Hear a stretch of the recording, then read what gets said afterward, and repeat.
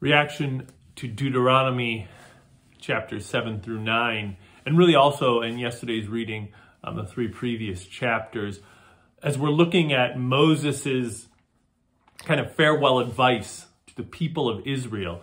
And what kind of struck me, and I'd never thought about this before, is according to the scriptures, Moses is about 120 years old here.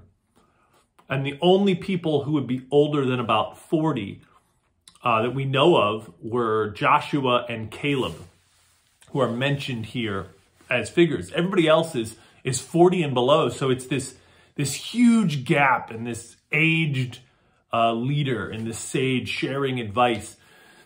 And what's really struck me is in these first chapters, and I'd never really noticed it before, is Moses keeps saying, remember, remember, remember. And he's reminding them of God's goodness and also the mistakes of God's chosen people. He's saying, remember these things, remember these things. And so I was reflecting on this.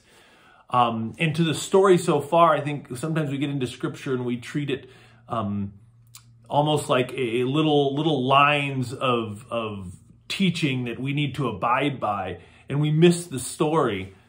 But the story so far, it's remembering what God has done and how he took a world in chaos and darkness and created life and peace and harmony. And then how when humans chose their own way, chose to be masters, that chaos and darkness returned. And we see that in the flood. We see that in the judgment on Egypt, right? The darkness and the chaos, but God continuing to be faithful in spite of this. And in these chapters, Moses says, God didn't choose you because you were special, but he kept his promise, right? And we go all the way back, and the promise, the first pages of the Bible, was that a descendant of the woman, right? A descendant of Eve, who was the forerunner of disconnection from God, that descendant would bless the whole world. And this is being fulfilled.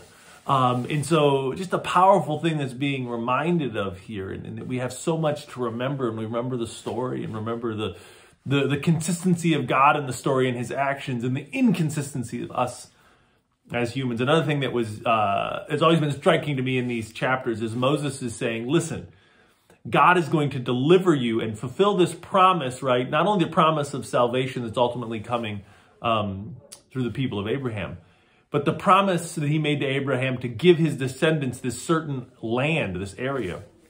And he says there's all these nations who are more powerful, more numerous than you, but God's going to work and drive them out, just like he worked for you in Egypt, right? A more powerful nation. He's going to fight that battle for you, but he says he's not going to do it all at once. He says he's going to do it slowly so that all the people aren't gone and then wild animals come in and take over the land. It's just such a detail that's so powerful to me, is that God, hey, he's going to work it incrementally so you can just kind of move in. And God's making it smooth. And that's the desire I believe he has for us. And when we read scripture and we look at the story that leads to Jesus, God is guiding us on a smooth journey. Doesn't mean there won't be hardships, but it means that God is working with us. So thankful for these readings, thankful for scripture. I hope that you're carrying along and looking here. I hope you're enjoying the Psalms as well. We're not talking about them as much, but may be blessed and continue to absorb the story of scripture that leads to Jesus.